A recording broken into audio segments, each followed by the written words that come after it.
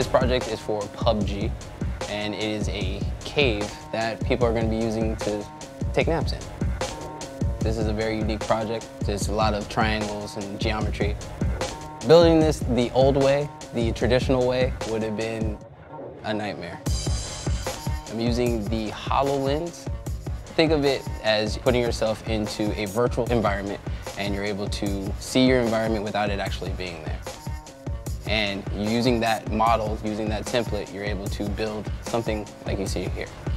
Using augmented reality in construction in the job site helps teams be able to build more effectively and more efficiently and catch errors before they work by being able to check as they go. Everything's loaded onto the lens, so I can just get to building right off the bat. It's quicker, it's more efficient, and you don't need a lot of manpower.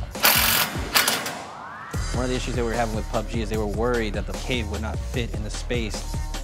We were able to go out there ahead of time and see if it needed to be tweaked, if it needed to be changed. We've seen it be especially beneficial in buildings with really complex geometry, like tricky angles or curves or elevations. We're able to work in tighter spots and still have the ability to get projects done on time. This is the future. As a designer or architect, this makes it easier for us to design, and as a client, for them to understand better the process. We're able to open up another avenue of creativity and design in the field of construction. This will change how construction is done.